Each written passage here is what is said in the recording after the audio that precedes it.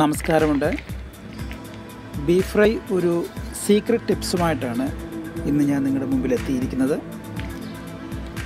അപ്പോൾ കൂട്ടുകാരെ, എല്ലാവർക്കും റീബാസ്യമ്മി ഫുഡിലേക്ക് സ്വാഗതം.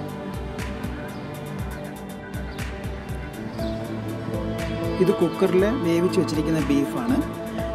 ഇതിലേക്ക് ഉള്ളി, മുളക് പൊടി, മഞ്ഞൾപ്പൊടി, മല്ലിപ്പൊടി എല്ലാം ചേർത്ത് കുക്കറിൽ വേവിച്ച് വെച്ചിരിക്കുന്നതാണ്. അപ്പോൾ അതിൽ എണ്ണയോ വെള്ളമോ ഒന്നും ഉപയോഗിക്കാതെ തന്നെ വേവിച്ച് വെച്ചിരിക്കുന്ന ബീഫാണ്. കാരണം അതിനകത്ത് തന്നെ ഉള്ള വെള്ളം ഇറങ്ങി വെന്തതാണ്. അപ്പോൾ എല്ലാത്തിൻ്റെ അളവുകൾ ഞാനിവിടെ ടൈറ്റിലായിട്ട് കൊടുത്തിട്ടുണ്ട്. അപ്പോൾ പാത്രം ചൂടായി, എണ്ണ ഒഴിക്കുക. 4 ടേബിൾ സ്പൂണാണ് ഒഴിച്ചിരിക്കുന്നത്. അതിലേക്ക് കടുകിട്ട് കറിവേപ്പിലയും ഇട്ട് നമ്മൾ വേവിച്ച് വെച്ചിരിക്കുന്ന ബീഫ് ഇതിലേക്കിട്ട് വഴറ്റുക. ഏകദേശം ഒരു 15 മിനിറ്റ് ലോ ഹീറ്റിൽ ഫ്രൈ ചെയ്തെടുക്കുക. അപ്പം 15 മിനിറ്റ് കഴിഞ്ഞിട്ടുണ്ട്. ഇപ്പം നിങ്ങൾക്ക് കാണാം നല്ലതായിട്ടൊന്ന് ഫ്രൈ ആയിട്ട് വന്നിട്ടുണ്ട് ബീഫ്.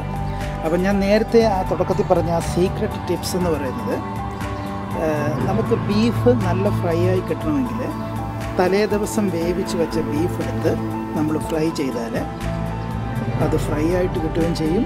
വളരെ കുറച്ച് ഓയിൽ മാത്രം ഇത് ഉപയോഗിച്ചാൽ മതി. ഇതാണ് അതിൻ്റെ സീക്രട്ട് ടിപ്സ് എന്ന് പറയുന്നത്. അപ്പോൾ ഞാൻ ഇടയ്ക്ക് പറയാൻ വിട്ടുപോയി, 1 ടീസ്പൂണ് ഗരം മസാല ചേർത്തിട്ടുണ്ട്.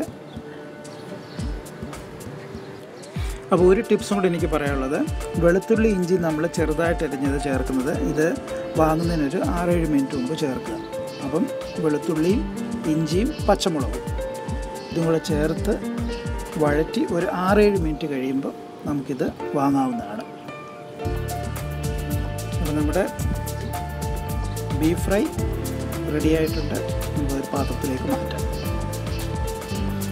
അപ്പോൾ കൂട്ടുകാരെ, എല്ലാവർക്കും ഇഷ്ടപ്പെട്ടെന്ന് വിശ്വസിക്കുന്നു.